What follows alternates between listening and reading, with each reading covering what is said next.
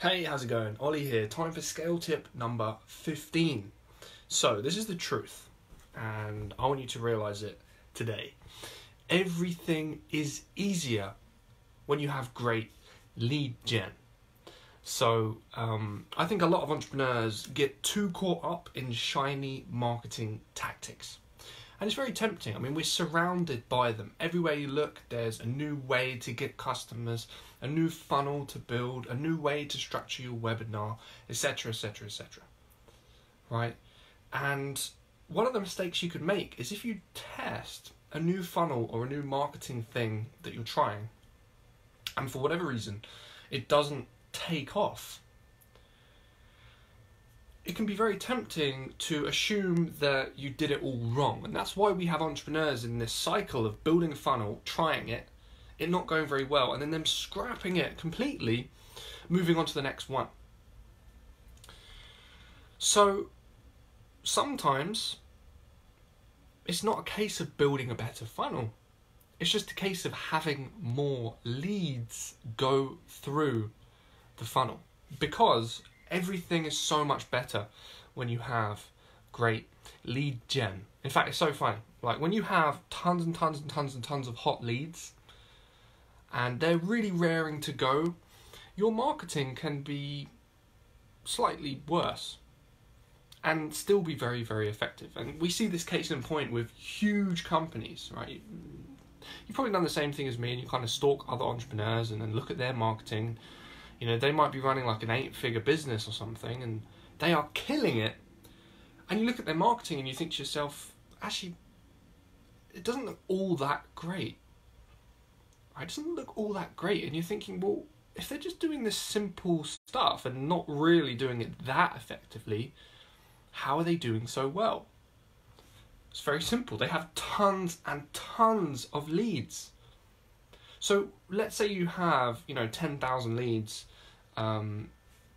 ready, right? This month, 10,000 new leads. Like a portion of those leads are going to be red hot and ready to buy anything you throw their way, whether it's like a really, really high ticket thing, whether it's the cheap thing, whether it's somewhere in the middle, they're going to be ready to buy that, right? So these companies are just getting tons and tons and tons and tons of leads, throwing them through their funnels, and then optimizing and tweaking as they go. So before you dismiss a funnel as being, broken or isn't working or whatever, just try putting more leads through it and try and get the lead gen part of your business working more effectively before judging your back-end funnels and before judging your sales process. Right? A lot of the time we can assume that we're terrible at selling, but if you're trying to sell, massively unqualified people stuff, it doesn't matter how good you are at sales, selling on the phone, it's never going to work. It's just a case of getting more leads. It's funny, when you have more leads, launches go better, right? You get more responses on your content. Your conversion rates go up just because the average of hot leads is higher. The chances of you having more hot leads is higher just because of volume, right? In fact, it goes up exponentially. It's really weird. When you have like 100 leads, maybe one of them will be a really, really hot lead. When you have 10,000, it's not going to be 1% anymore. The chances of you getting more leads all of a sudden becomes higher. So before you freak out, scrap a funnel, start again. Just check that it isn't a lead generation problem. All right. Hope this tip shined a light on a couple things in your business.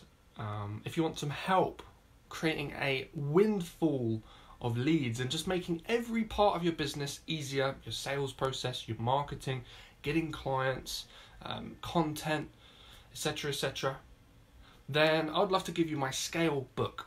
It reveals the 2 ancient marketing systems that all 7-figure coaches use to scale their businesses, and you can have it for free. Just click the link in the description, join the group, and I'll give you the book. All right, thanks so much for watching this video, and I'll see you very, very soon.